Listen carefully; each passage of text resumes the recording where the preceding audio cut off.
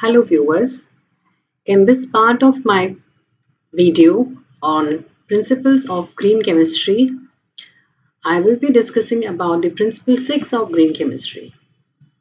In this video, I will discuss about energy requirements for reactions, alternative source of energy and use of microwave and ultrasound energy. Now first we will see what is principle 6 of green chemistry. This principle is about design for energy efficiency. It states that energy requirements should be recognized for their environmental and economic impacts and should be minimized. Synthetic methods should be conducted at ambient temperature and pressure. Now, let's first see what are the energy requirements of a reaction and why a reaction needs energy. Most chemical processes they use thermal source of energy, which is originating from fossil or nuclear fuels. The traditionally used energy sources are coal, oil, gas. They are limited in supply and their combustion releases greenhouse gases. The energy input to the processes is not specific because it is not directly targeted at the chemical bond of the molecules undergoing reaction.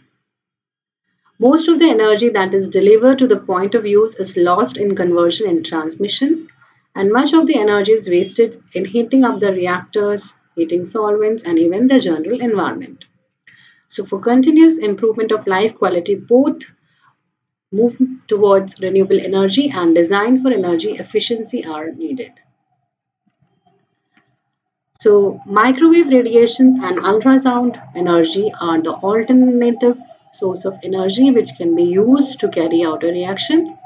First, we will discuss microwave reactions, and before that, let us see what are microwave radiations. Microwaves are a form of electromagnetic radiations and they lie between the infrared and radio waves. Their frequency is 300 megahertz to 300 gigahertz and wavelength is 1 meter to 1 millimeter. They are widely used in communication, remote sensing, navigation, food processing, electron paramagnetic resonance spectroscopy, and for commercial and domestic heating. The domestic microwave uses a frequency of 2.45 GHz and it provides the right penetration depth for most samples and it is easily available. Now let's understand the microwave chemistry. Microwave chemistry is the science of applying microwave radiation to a chemical reaction. Microwaves are non-ionizing, so they do not alter the molecular structure of the reactants. They only provide thermal activation during a reaction. As electromagnetic radiation, they consist of both electric and magnetic field component. There is no interaction of the magnetic field during a reaction by microwave radiation. The energy of microwave is low and it is low enough to break up any chemical bond. Now we will see the theory of microwave heating in a chemical reaction. There are two major mechanisms. One is the dipolar polarization and ionic conduction, which are involved in generating heat by a microwave radiation. Dipolar rotation and ionic conduction. In the dipolar rotation, the molecule rotates back and forth constantly attempting to align itself with the dipole with the ever oscillating electric field. The friction between each rotating molecule it results into generation of heat. While in ionic conduction, a free ion or ionic species it moves translationally through space, attempting to align with the changing electric field. Like in dipolar rotation, the friction between these moving species it results in generation of heat. So, in order for a molecule to be able to generate heat when irradiated with microwaves, it must have a permanent dipole which will align with the oscillating field. The alignment will cause rotation which will result into friction between the molecules and is ultimately converted to heat. In the liquid and solid state, the molecules are not free to rotate independently and microwave radiation results in dielectric heating effect. Liquids which do not have a permanent dipole moment are not heated directly. Because of the large distance between the molecules of gases, they are also not heated by microwaves. In solids, the rotation is hindered because the dipoles are bound in crystal and cannot move as freely as in the liquid state. But this does not mean that reaction cannot be carried out in solid state. So to carry out a reaction in solid state, some thermally conducting material like silicon carbide can be used, which is an excellent absorber of microwave. And heat is added as a transfer medium. Now let us have a comparison of conventional heating and microwave heating. In case of a conventional heating, the reaction vessel is heated from outside to the inside like in cooking.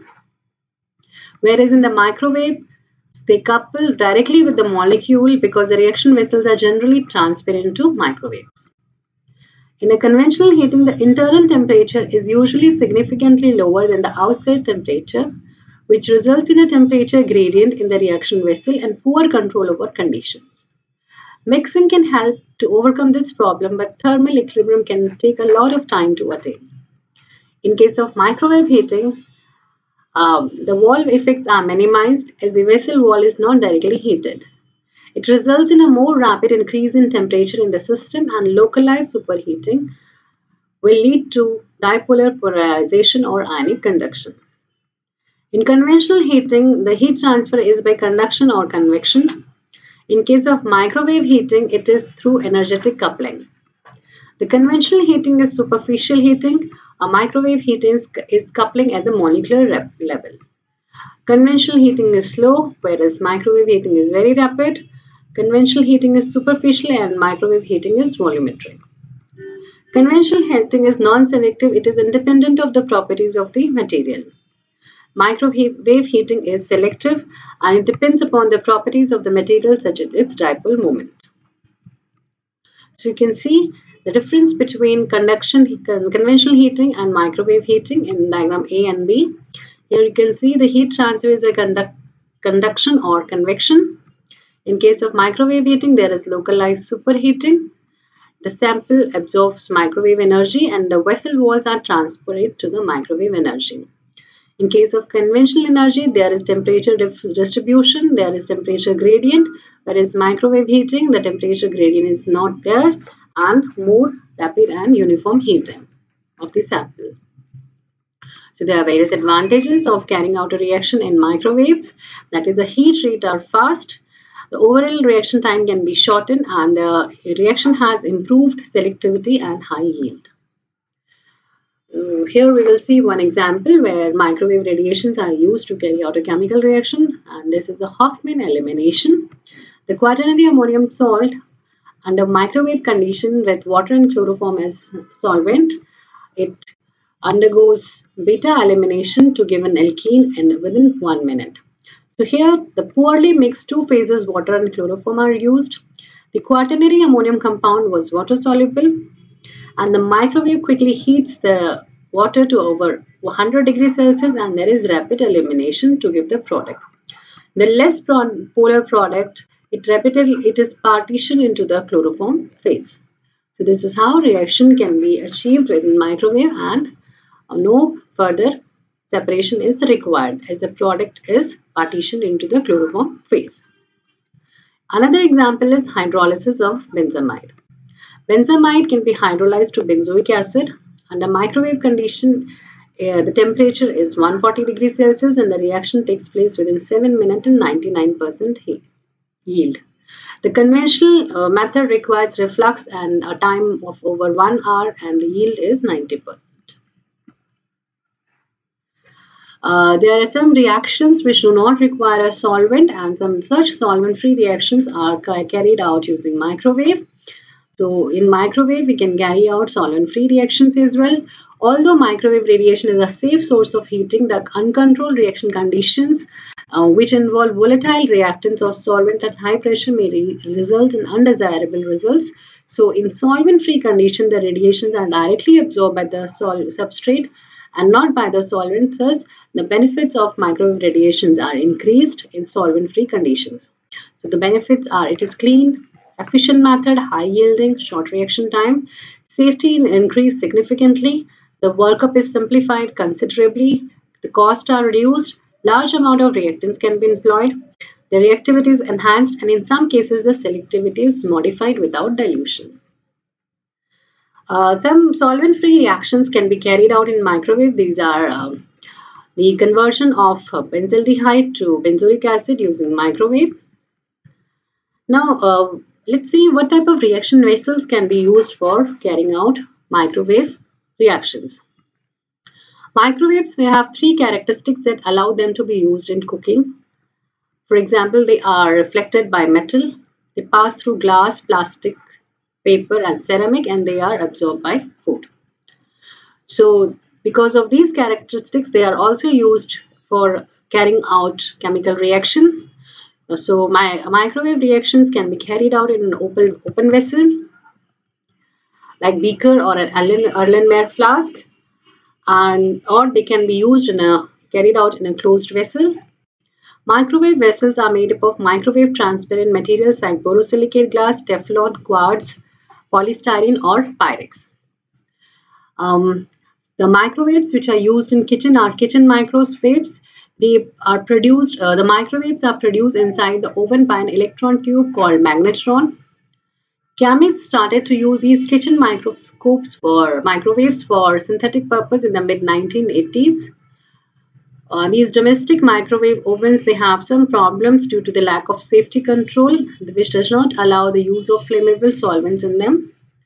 Because the exit power output is very difficult to regulate, temperature and pressure controls are not there, so it is very challenging to use these kitchen microwaves for carrying out reactions. There is no protection and from explosion, and some runaway reaction can also take place. So due to the increased interest in this approach, various companies like Anton Power, Biotaste, Sem and Milestone, they develop monowave and multiwave microwave reactors for carrying out chemical reactions. So these type of microwaves are called dedicated reactors. The benefits of these microwaves to the synthetic synthesis in these dedicated reactors are shown here. If the reaction is carried out in a dedicated reactor using microwave, we can achieve high reaction temperature, can shorten the overall process of time, can obtain higher yield and pure compounds, improve reproducibility. There is handling convenience, it improves the efficiency. There is possibility of stirring the reaction mixture, the data recording can be done, and safety under high pressure and temperature is there if dedicated reactors are used.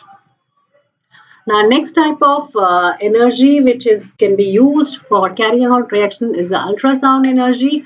So the use of ultrasounds or sound waves with frequency higher than that which are detectable by the human ear, that is 18 kilohertz, that is called using these ultrasounds to carry out a reaction is called sonochemistry.